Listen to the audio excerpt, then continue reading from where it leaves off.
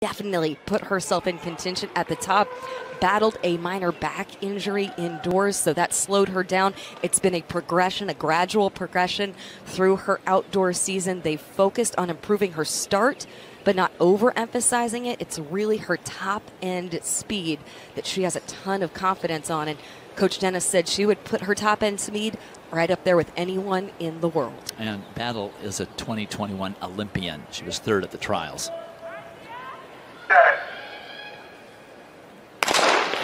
Also, Rosemary Chakuma of Texas Tech in here. She qualified through for the 100 as well. She's down in lane number 4. But right now it's Flannel and Battle in 6 and 7.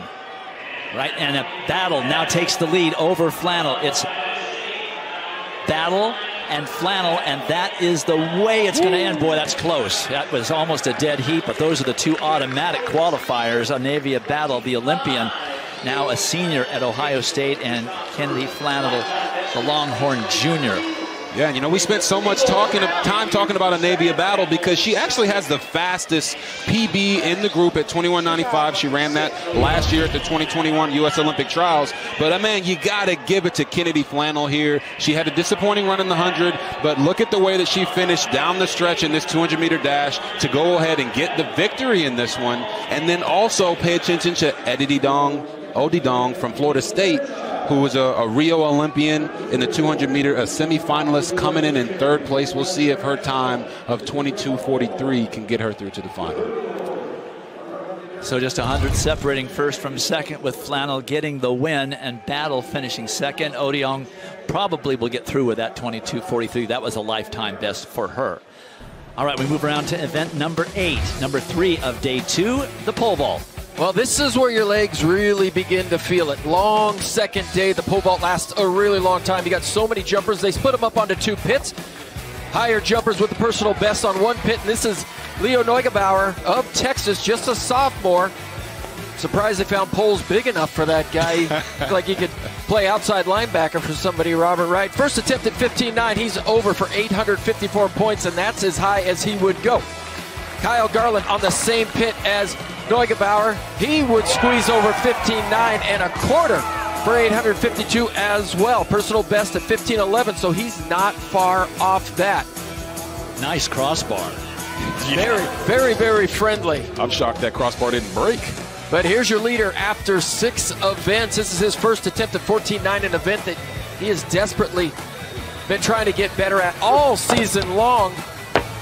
But first attempt at 14.9.5, and he would be over as well. His personal best, 15.11, so a little ways off his all-time PR, but they're through 8 events now, 2 events to go. There's your leader, Neugebauer of Texas. Aiden Owens not far behind, and Kyle Garland waiting not far behind them. All right, semifinal number 2 of 3. And this one features the collegiate record holder, Favor Ofili, the sophomore from LSU. She'll be in the middle of the track in lane number 6. And she is a busy young lady. 4 events today, a leg on each of the relays, and then the 100 where she qualified, and now here the 200. Yeah, and Favor Ofili's just got to do one thing and one thing only, focus on the race that she's in. She ran that collegiate record back on April 15th. And she's the first collegiate woman to run a win-legal sub-22, and her time ranks number 2 in the world this year. She is definitely a force to be reckoned with. Just inside her in lane number 5, the sophomore from Texas, Rashidat Ray Adeleke.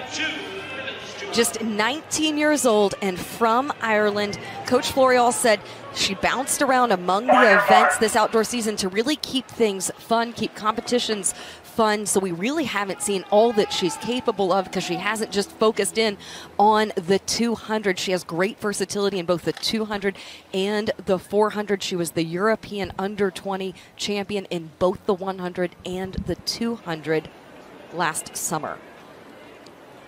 She's also very tall, 6'1". You'll see it when she gets out of the blocks, just how long and imposing that stride is. Adeleke in 5, Ofili in 6. First 2 automatically qualify to the final. Oh, somebody looked like somebody moved early, and that echo from that gun is really tough. but it is away, and it's a fair start, and Favor Ofili moving nicely through the turn. And Adeleke trying to catch her for Oregon. That is Iman Brown. As she falls back on the outside now in lane 9, Joella Lloyd, who also made it through on the 100. She's going to get second. It's Favor Ofili winning in 22:14 with the slightest little headwind on the finishing straight of -0.2. And she runs 22:13 and made it look easy. Lloyd from Tennessee ends up getting that second automatic qualifier, and the Lashara Hargrove of Iowa finishes third. Yeah, it looks like there might have been a little bit of movement at the start, like you were mentioned, Dwight. So we can see here in slow-mo.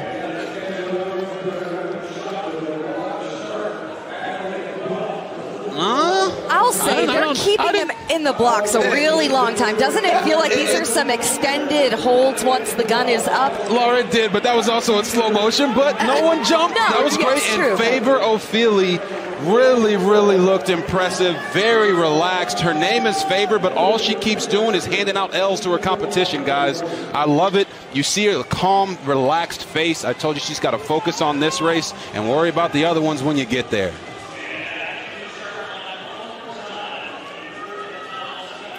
Well, that is the fastest qualifier in meet history. 22:13 for Favor Ofili, fastest since Kimberly Duncan ran 22:19 about a decade ago. Joella Lloyd qualified now in the 100 and the 200, and Lashara Hargrove has got to wait to see what happens when they got the third heat results, if her time holds up. Let's go over to the women's shot put taking place right now.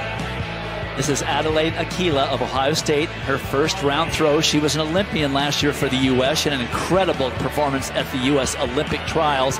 And her very first throw, she pops one out to 64, 5 1/4. That'll ice the competition pretty quickly. A collegiate and meet record for the Ohio State Buckeye. We'll keep an eye on her. Third and final semifinal. And this one features Abby Steiner, who we saw make her very first NCAA individual final for the Wildcats. The junior from Dublin, Ohio. She will start in lane number 6, and this is really her specialty. Oh, yes, it is, Dwight. And I saw her warming up today, and she had the look on her face that you see right there on the camera. She's just locked in, ready to go, and she's peaking at the right time as Abby Steiner stunned the field in the 100, running a personal best at 10:90. But the most impressive thing I've seen her do this year was that 48-78 split on that collegiate history, third leg collegiate. They got the collegiate record in that 4x400 meter, and they were the first team to run under 3:22, and it was largely in part because of her. Also got Melissa Jefferson there from Coastal Carolina, a sophomore. 2022 NCAA champion in the, in the 6-meter dash, and she's number 5 all time in the 100 at 10:88. That's and wow. She looked fantastic earlier on when she ran that 100 to qualify on to the final in that event, looking to make sure she secures the position in both the 100 and the 200. Keep in mind, Abby Steiner was at home watching this meet 1 year ago. She had that Achilles injury that ended her outdoor season.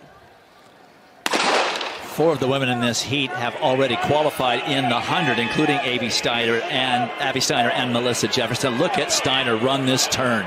Ooh, she is moving.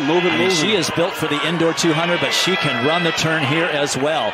Grace Quocha of North Carolina A&T out there now. Here comes Kavona Davis, and Davis is going to get that second spot.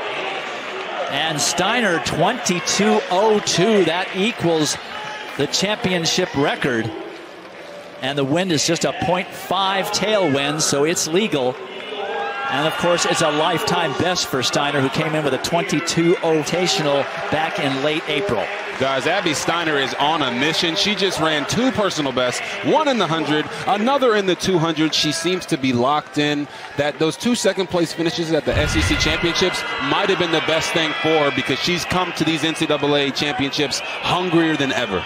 Lonnie Green said the key to her success this outdoor season has been to holding her rhythm, pushing through, and sustaining that rhythm when she hits that fatigue point. He said had she not sustained the injury last outdoor season, he's very confident that she would have been a part of that U.S. Olympic team.